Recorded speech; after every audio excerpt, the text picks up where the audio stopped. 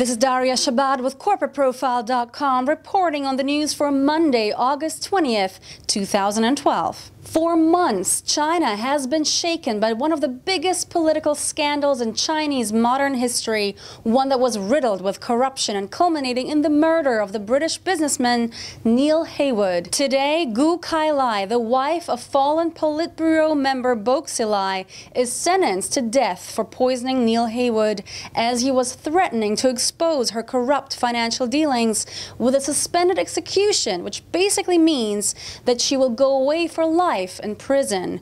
Bo himself is to stand trial for corruption, abuse of power, and other similar misbehavior. May justice always prevail and the death penalty abolished? I would love to use this opportunity to open a debate on the death penalty. Do you out there believe the death penalty should still be a part of our modern society?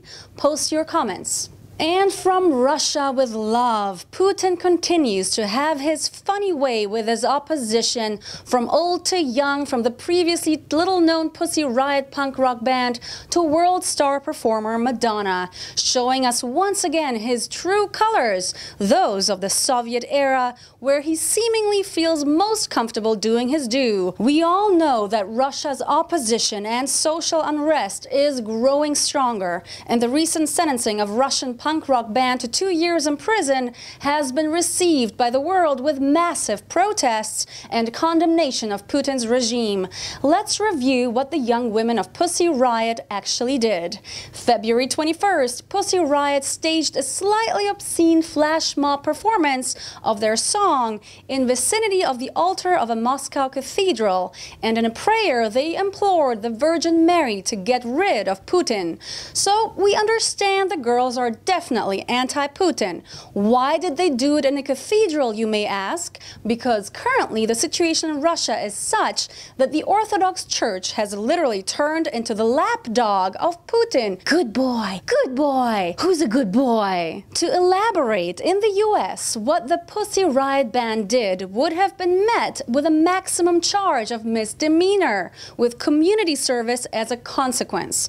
Definitely not 2 years in prison. So, in conclusion, the bad news is Putin continues to suck big time. Even Madonna thinks so, who's currently being sued by Russian anti-gay activists.